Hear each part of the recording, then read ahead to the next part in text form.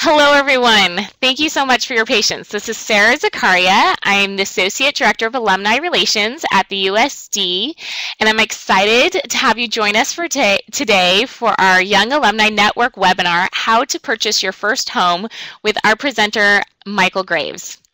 First, I'd like to thank you for taking the time out of your busy schedule to join us this afternoon. Before we begin, we will have a few reminders. Today's webinar is being recorded. Access to the replay of this webinar will be found on the USD Alumni website about 1 week from today. So if you need to step away from the webinar and are interested in reviewing it at a later time, the archive broadcast will be posted to the USD Alumni website.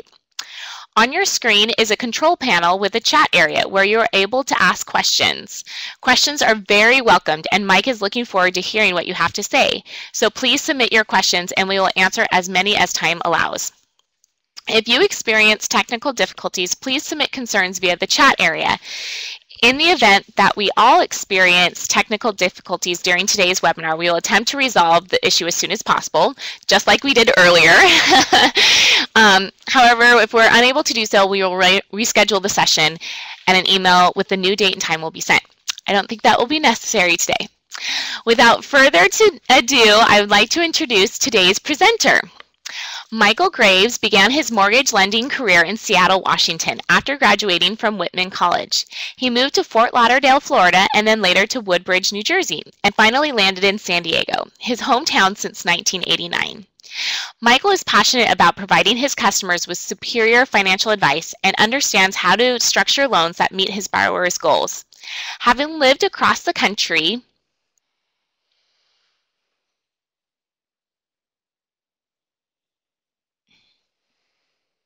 and experiencing countless real estate and lending cycles, Michael is able to provide exceptional mortgage lending guidance.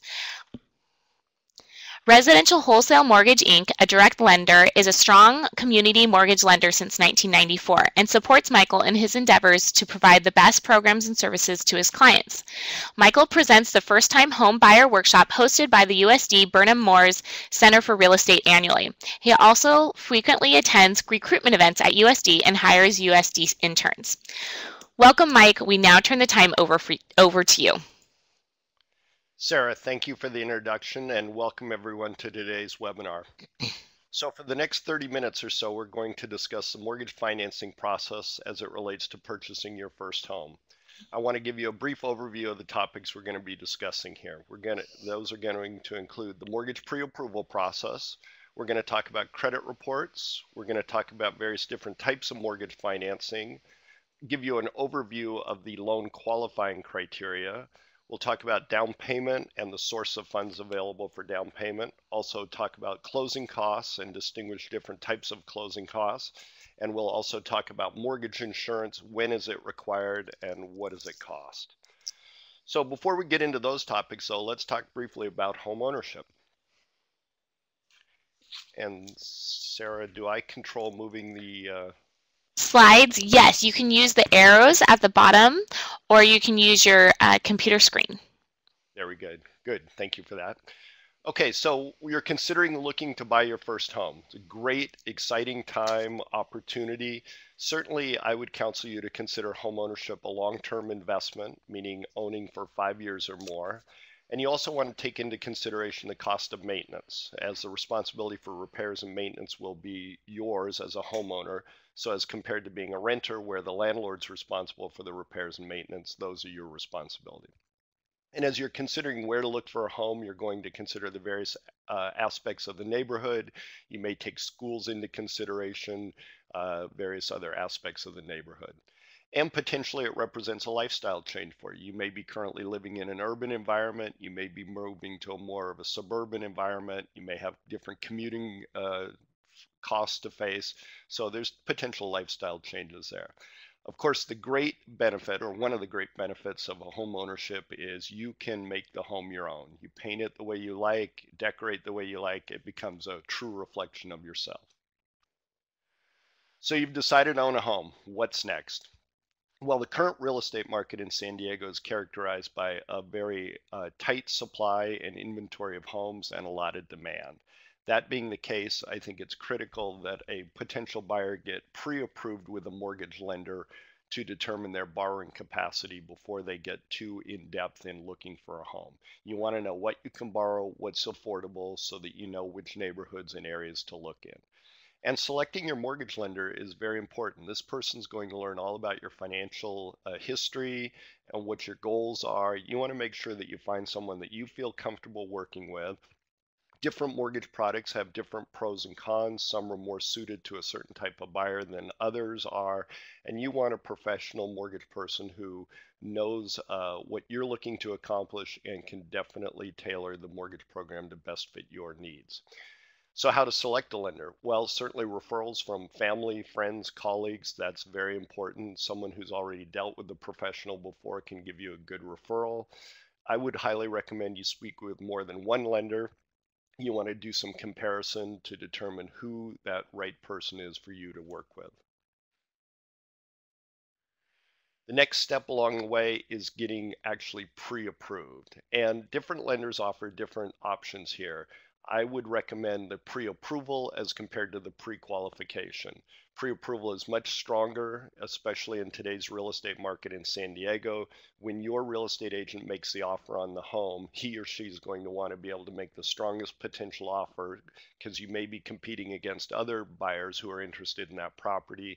And if you have a pre-approval from a lender as compared to a pre-qualification, you'll be in a stronger position on your offer. What are the differences between the two? Well, pre-qualification is basically based off of verbal information that you provide, and usually the lender does not access your credit report. And the most important distinction is the lender does not submit your loan to an actual automated underwriting system.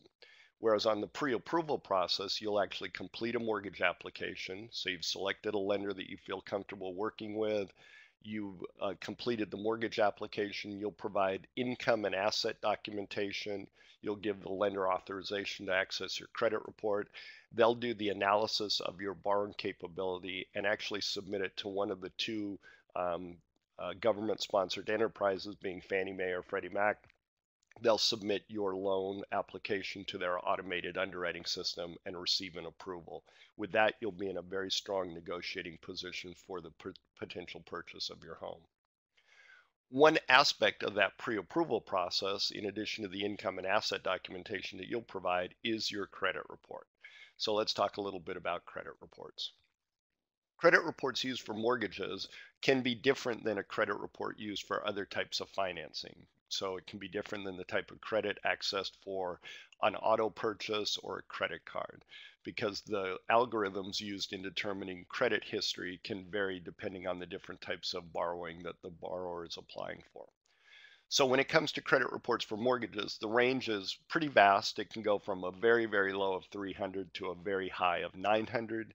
Generally, credit scores above 720 are considered excellent for mortgage financing.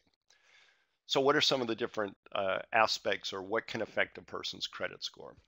Well, a person's score can be influenced by the amount of credit a person has and the type of credit. So higher revolving debt as compared to installment debt can sometimes be a negative on a person's credit score, or certainly higher type of interest debt can be a negative as well too. One thing to keep in mind is it is important to show open available credit without high balances. That is a positive for a person's credit score. So for example, if you have a credit card with a $10,000 balance, or excuse me, a $10,000 high limit, and you only have a couple $100 balance on it, that's actually a positive for your credit score, because it shows that you have available credit, but you don't tend to max it out.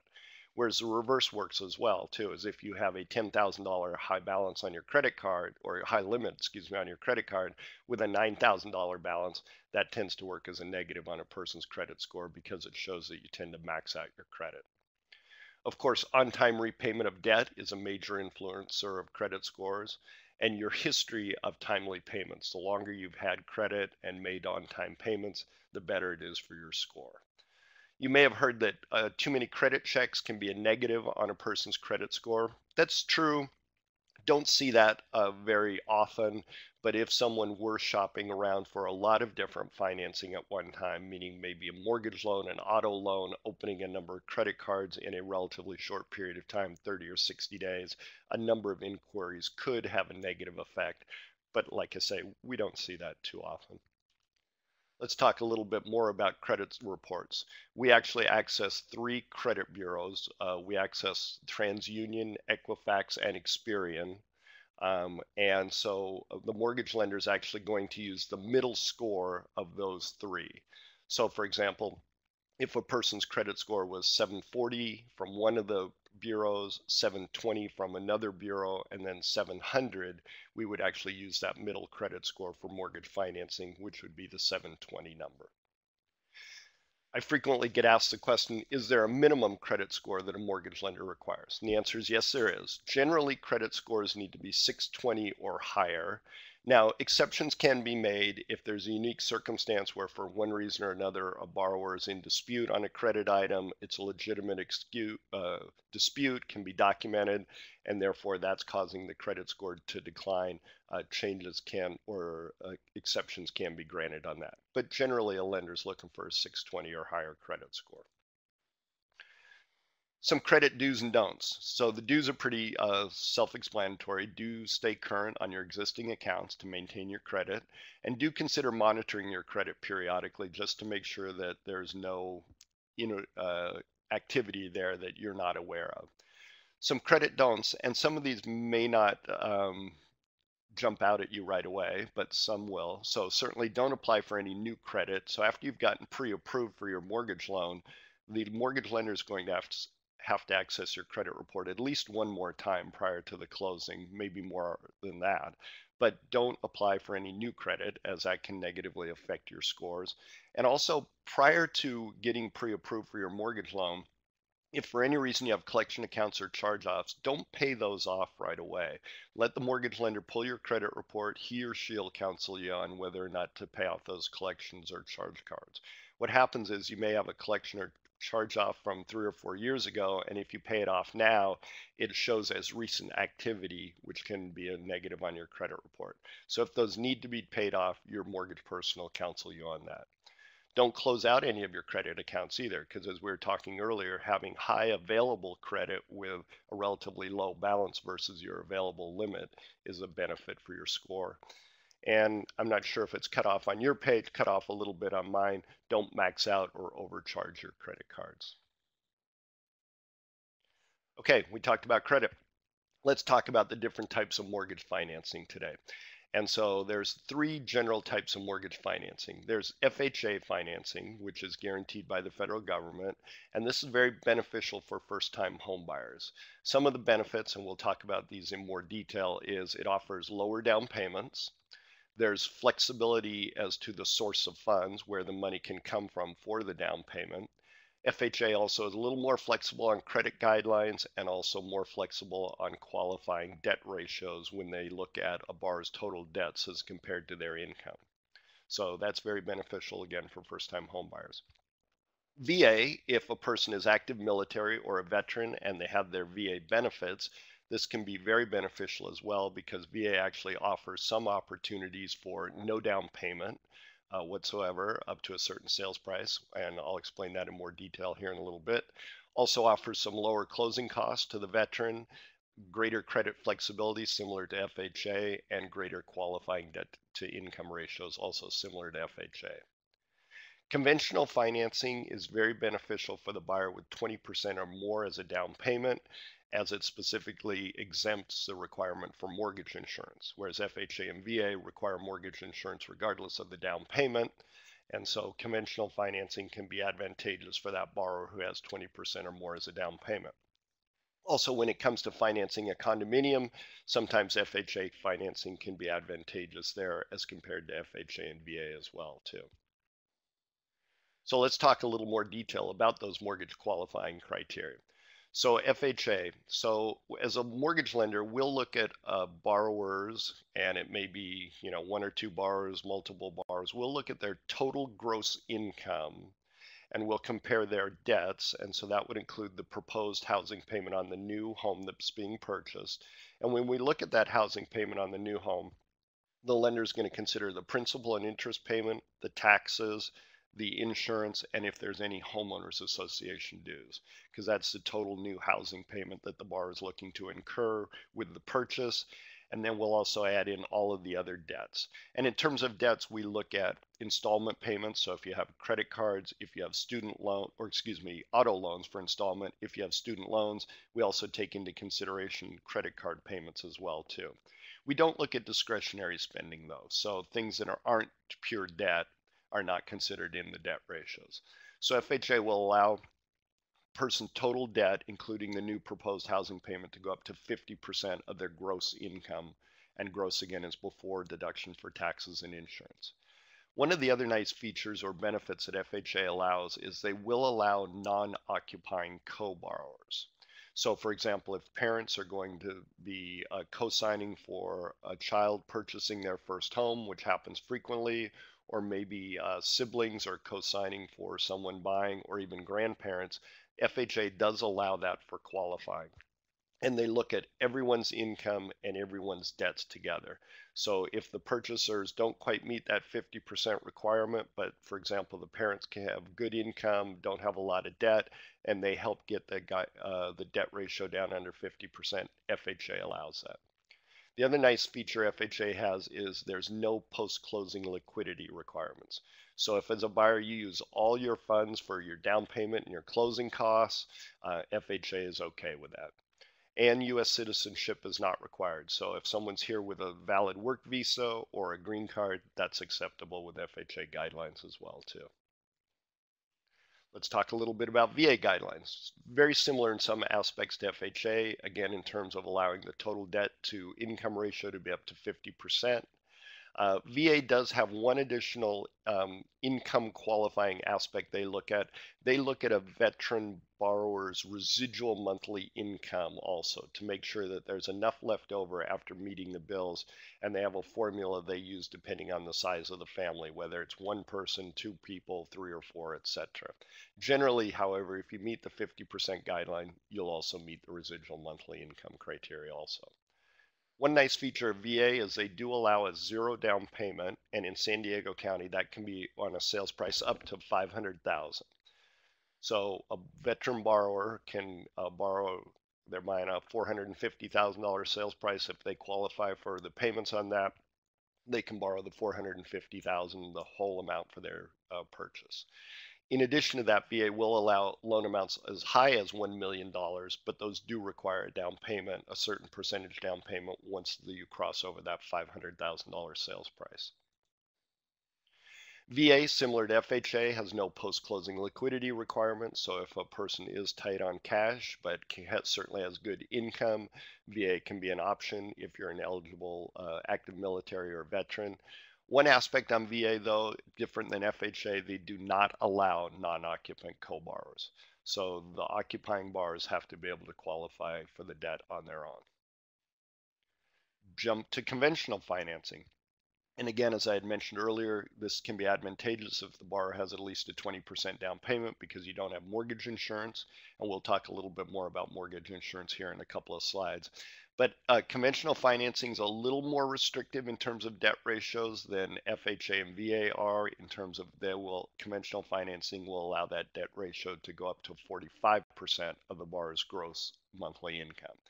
Now, the exceptions can be made on that with some compensating factors. So it's not hard and fast at the 45, but certainly we need to look at some compensating factors to go over that.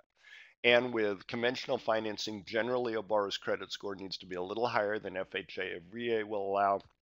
FHA and VA will go down to that 620 credit score. Generally, conventional requires 660 or higher.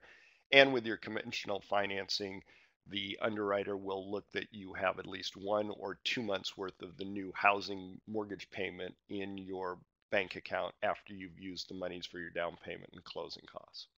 Again, though, the advantage is with the 20% or more down payment, no mortgage insurance. Okay, down payment and closing costs. Let's talk about those. What are the various sources and options for your down payment and your closing costs? FHA requires a minimum of 3.5% of the sales price as the down payment. So whatever sales price you're looking at, you can certainly calculate 3.5% and determine the minimum required down payment. The source of funds for this for FHA can be a borrower's own funds, the person who's buying, or it can also be a gift from an immediate family member. So for example, if your parents are generous enough to be gifting you for down payment monies, all of the down payment per FHA can come from a gift from immediate family. Immediate family is uh, mother, father, brothers, sisters, grandparents. Also, FHA does allow the seller to pay the borrower's closing costs up to 6% of the sales price. And that can include all of your closing costs, including impound accounts for your taxes, your property taxes and insurance. And we'll talk a little bit more about what impounds are here as we go along. But good flexibility with FHA in terms of fairly minimum down payment, and the source of funds can come from immediate family members. VA offers the option of no down payment, as we had mentioned just a moment ago, up to a maximum sales price of $500,000 in San Diego. If the sales price is greater than that, VA does have a formula they require for down payment. So any amount of the sales price over $500,000, the veteran buyer has to have 25% of that amount over $500,000 as a down payment. So for example, on a $600,000 down payment, that would require a minimum $25,000 down payment, and then VA would provide financing for the remaining $575,000. Also, VA is flexible on the source of funds. It can be the borrower's own funds or also a gift from an immediate family member. Seller can pay the buyer's closing costs, a little less percentage-wise, but generally 4% is going to cover all of the closing costs anyway, so that works. Conventional financing, a little bit different here in that the minimum down payment requirement is 5%. So as you can see, it's a little more down payment requirement than FHA has, and certainly more than VA has. There are some options available with as little as a 3% down payment, but there's some restrictions associated with that. So I would recommend, if you're interested in exploring that more, you can talk one-on-one with me about that. Here's one important factor to keep in mind when it comes to conventional financing. That minimum down payment, that 5%, has to be the borrower's own funds. So if you're looking at a $300,000 purchase, that 5%, $15,000, that has to be a person's own funds. The amount of funds after that for the closing costs, or if you're making a larger down payment, can be a gift from family, but that initial 5%, has to be the borrower's own funds. Again, the seller can pay some of the borrower's closing costs. There's different limits on that. The most restrictive is 3%, but again, with our sales prices in San Diego County, 3% will generally cover all of the buyer's closing costs. So a little overview there of down payment and sources of the down payment for FHA, VA, and conventional financing. Let's talk about closing costs. A lot of questions relative to closing costs. I break them into two categories. There's lender fees and there's non-lender fees. So the lender fees are what gets paid to the lender for the services that they're providing. And generally these include the loan processing fee, the underwriting fee, the closing fee, the funding fee. And you will get, once you've signed your purchase contract, you will get a good faith estimate of the fees, and that will specifically tell you what the lender fees are. You can also ask the lender, and whoever you choose to work with will provide this to you. If they don't, you should keep shopping for a lender who will. An estimate of the fees that is similar to the good faith estimates, just not formally called that. But again, it'll break out the lender fees for you and give you an estimate for the third-party fees. And when comparing lenders as you're shopping around, definitely you want to compare based on fees. So you want to look at rates, you want to look at fees they charge, as well as the service that the lender offers you and the counseling that they provide you. There are certain fees associated with a purchase transaction that are not determined by the lender. These are third-party fees, and they're established by the third parties who provide those services. So for example, the appraisal fee, even though the lender will order the appraisal, the fee is actually set by the third-party vendors, although the fees are pretty well established these days. Your credit report fee is also established by the credit reporting company. Again, the lender is going to be able to give you a very good estimate on that. Your title fees, your escrow fees, your recording fees, notary fees, those can vary quite a bit. And generally, those are a negotiated item as to what service providers are going to offer those fees or those services to you. That's something you and your real estate agent would negotiate with the seller and the seller's agent. These fees are established by someone other than the lender. So they're not really the fees you would take into consideration when comparing the lender and selecting them based on the service and the rate and the fees they offer, because the lender doesn't control those fees. Let's talk a little bit about impound accounts. What is an impound account? So with certain types of financing, you as the buyer have the option to pay your property taxes when the bills come due, and property taxes in San Diego County are paid twice a year, so you would pay every 6 months worth of property taxes, and also have the option to pay your hazard insurance policy every year when that bill comes due. However, other types of financing require that you include that every single month in your mortgage payment.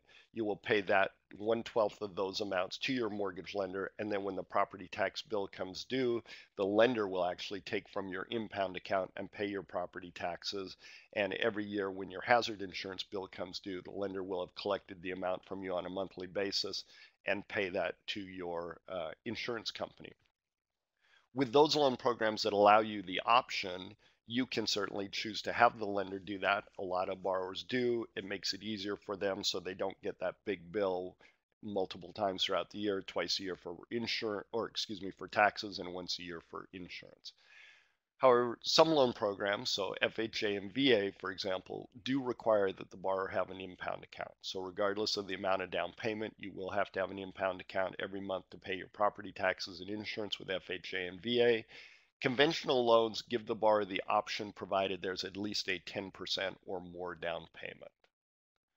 And again, if you do not have the impound account, you would be responsible for paying those property tax bills and hazard insurance when they come due. Per diem interest. I get questions on per diem interest frequently. And it's a good question because per diem mortgage interest is definitely different than paying rent.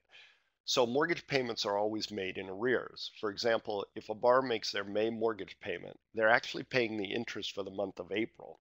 So as compared to renting, when you make your payment in May, you're paying rent for the upcoming month, meaning the month of May. Your mortgage payments are actually paid in arrears. So the lender is charging you interest in April, you pay for that in May. So when you close your loan on any given date, you're going to have per diem interest from the day of closing until the end of the month. So for our example here, it shows May 22nd. If a loan were closing on May 22nd, there'd be 10 days of per diem interest because you also count the 22nd itself. May has 31 days. We've got 10 days of per diem interest. And the first mortgage payment would be due July 1st, which covers the interest due for the month of June. So there's people who have this concept that you skip a month's worth of mortgage payment. In a sense, yes, because with purchasing, you won't have your rent payment due, say in this example on June.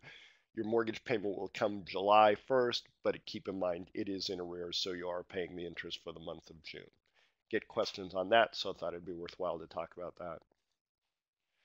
Mortgage insurance. Let's get into this. So again, FHA and VA do require mortgage insurance. It can be fairly expensive, but again, there's different pros and cons for the different types of financing. So when you're working with your mortgage professional, you want to make sure that they're really examining all the different options and figure out the ones or two or three that make the most sense for you.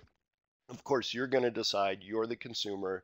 You want to make sure that you're selecting something that fits for your best goals, but your mortgage lender should lay out your options for you. So what is mortgage insurance? Why do I need it? And what does it cost? Well, mortgage insurance provides insurance coverage to the lender if the borrower defaults on the loan.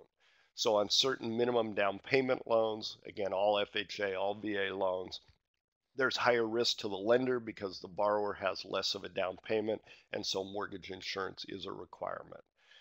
Also on conventional loans, if a borrower has less than a 20% down payment, there is mortgage insurance required, but as long as the borrower has a 20% or more down payment on a conventional loan, then mortgage insurance is not required.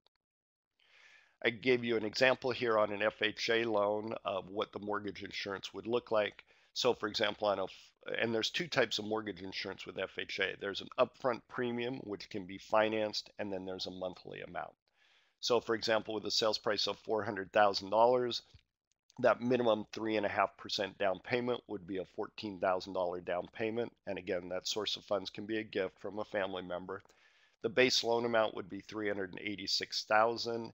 The upfront portion of the mortgage insurance to FHA would be $6,755, which can be added into the loan amount. So the borrower doesn't have to come up with cash for that, but it could be added into the loan amount. And then there is a monthly mortgage insurance charge, which would run $521 a month. So that's something to keep in mind as you're exploring your different financing options. Again, which one really provides the best option and fits your needs the best. Continuing on with mortgage insurance, VA still has a type of cost associated with that's similar to mortgage insurance. It's definitely much less than FHA is. It is a one-time funding fee that can be added into the loan amount based on certain parameters as to maximum loan amounts, and it can vary from 0% up to 3.15%. So a little bit harder for me to give an example on that. But certainly a veteran borrower, if they had questions, their lender would be able to help them determine that. And again, that's offering a less expensive cost to the veteran borrower or the active military borrower, and still has some low down payment options available. Conventional financing, as I mentioned, requires at least that requires mortgage insurance with at least that 20% or less than 20% down payment, 20% or more, no mortgage insurance. And with the conventional loan, a borrower does have the option to request that the mortgage insurance be dropped after at least a 2-year period. It does require mortgage payments be made on time throughout that time period. And the borrower would have to document that they now had a 20% or greater equity position. So that would require a new appraisal on the property to document maybe appreciation or principal pay down, show what the current value is, and if there's that 20% equity position, the buyer can request that the mortgage insurance be dropped. Whereas that's different with FHA and VA, no opportunity to drop that other than refinancing if you've got the higher equity position. I wanted to share a mortgage amortization with all of you. With interest rates being as low as they are, and I think this is part of the compelling reason why so many people are out in the marketplace looking to buy, is it's a great way to build up equity and almost a savings program in and of itself. So what I've shown here is an example of a $360,350 loan and an interest rate of 3.75%, a 30-year fixed rate. The principal and interest portion of the payment is $1,668.84. So could be less than what you're paying in rent. Keep in mind that you do have taxes and insurance in addition to that. So that's not the only part of the payment. But what I wanted to show you here was the breakdown between the interest portion and the principal portion. So approximately a third of that principal and interest payment is going to reduce your principal right from day one, the very first mortgage payment. And then over time, the amount associated with the principal will continue to increase as you make more payments and the principal balance pays down. That's one of the big compelling reasons why so many people are opting for purchasing these days. Okay, that's the pre-approval process, some of the basics in terms of qualifying, down payment, what are closing costs, what's mortgage insurance. So what is the mortgage process once you've signed a purchase contract? You've gotten pre-approved, you're working with your real estate agent, you make an offer on a home, your offer is accepted, now you're ready to finalize your mortgage. So at that point, your lender will ask you most likely to update your income and asset documentation. Depending on how long it's been since your pre-approval was done, the lender may have to update your credit report as well too. You'll be provided the formal good faith estimate of closing costs for your review. Your lender will dialogue with you. Do you want impounds for taxes and insurance if that's an option available to you? You'll get significant loan disclosures, providing you all of the detail relative to the type of loan program. And those loan disclosures, that's very important timing wise. You want to review those right away. If you have questions, certainly dialogue with your lender. Sign those, get them back to the lender right away. That way they can order the appraisal, get the process moving forward in terms of evaluating the value of the property. And if you're purchasing a condominium, the lender is going to need some condominium documentation from the homeowners association, such as the budget, the bylaws, etc., in addition to the appraisal. You'll obtain your final loan approval from your lender. They will coordinate with the escrow company, scheduling the closing. Escrow is the third party that collects all of the documents from the lender, documents from the buyer, documents from the seller, and they will actually be responsible for dispersing funds and coordinating the recording of the transaction.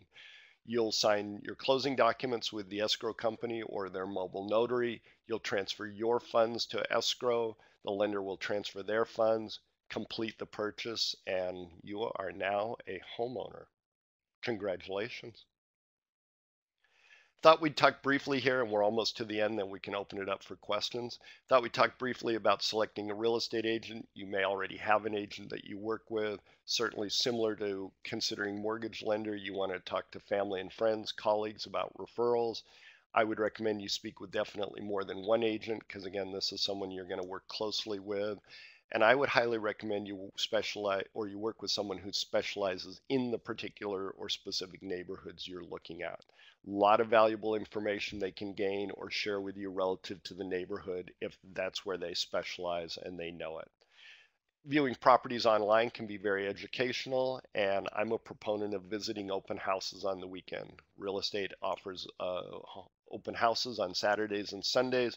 It's a great way to get to know the neighborhood, get a feel for what you like, what you don't like.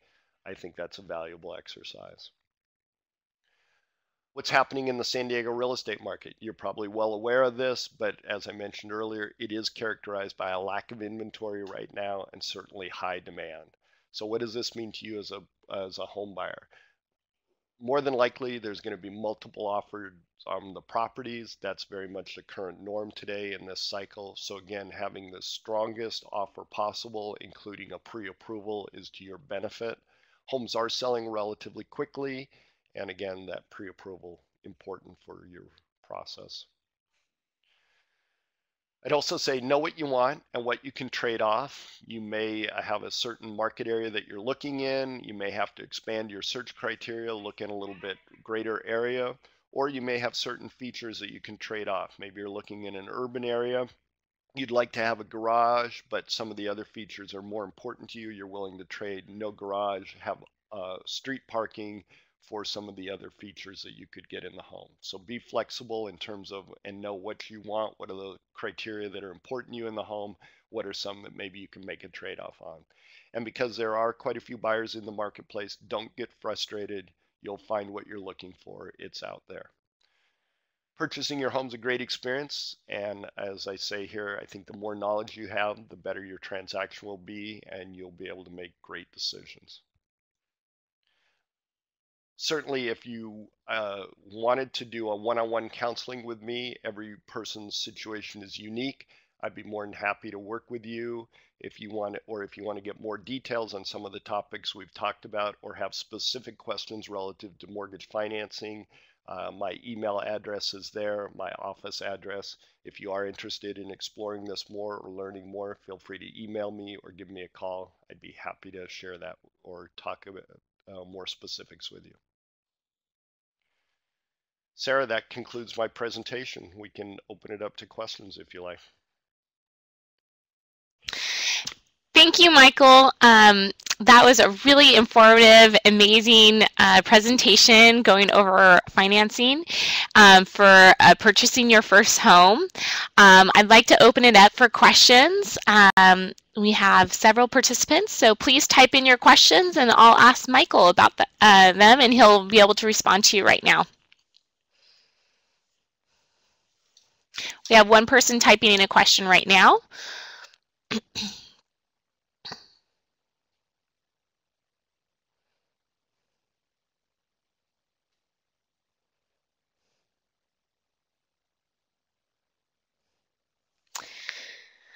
So while that person is typing in a question, I have a question for you. So what do you recommend people have in savings when they're starting to look for a house? Yeah, that's a great question. So depending on your price range, you want to have anywhere from that 3 to 5%. because first-time home buyers, a lot of those loan programs will allow that minimum down payment. That being said, though, if you have the ability to get a gift from a family member, or again, if you've got your VA eligibility because you're active military, it can be as little as $0. And if you're not active military, but your family members are willing to give you a gift to help you start out with this first-time home purchase, you can have no money and it can all be gift funds. Oh, wonderful. I have another question from an alum. When can I remove mortgage insurance from my monthly bill on an FHA loan? Yeah, great question. So previously, FHA had a policy where after 2 years, just like conventional, the borrower or homeowner could petition to have the mortgage insurance dropped. FHA has recently changed their policy on that to where at this point in time, you cannot drop the mortgage insurance on an FHA transaction, or you cannot petition to have it dropped. So then what you have to do, your option is to refinance into a conventional loan, provided you have that 20% equity position, because a conventional loan will not then require the mortgage insurance. Great. Thank you so much for that review. I have another question. Is it worth shopping around for mortgages and lenders as well as real estate agents? Yeah, very much so. Absolutely. Yeah, I definitely shop around. Talk to multiple people. You want to find someone who's knowledgeable, who's going to work with you to help tailor that financing to best fit your needs. You definitely also want to shop around in terms of rates for the lender's fees. So I would tell you those 3 aspects: service, rates, lender fees. That's what you want to consider when you're looking at different lenders, and very definitely shop around. Great. And we have time for another question, and we have someone typing something in right now. But thank you so much for these answers.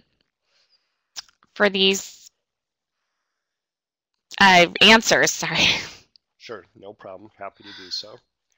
And like I say, if anyone wanted to do a separate call with me or talk about their unique situation, I'm more than happy to do so. So I have a question from another person. It says, I'm in the process of finding my first home. Can you talk about the importance of selecting an agent that is well established in the San Diego community? Yeah, I think that's a great question, and that's really critical. Some real estate agents will tell you they can represent you anywhere in San Diego County. And technically, yes, they can. But I would strongly tell you that you want to work with an agent who specializes in a particular market.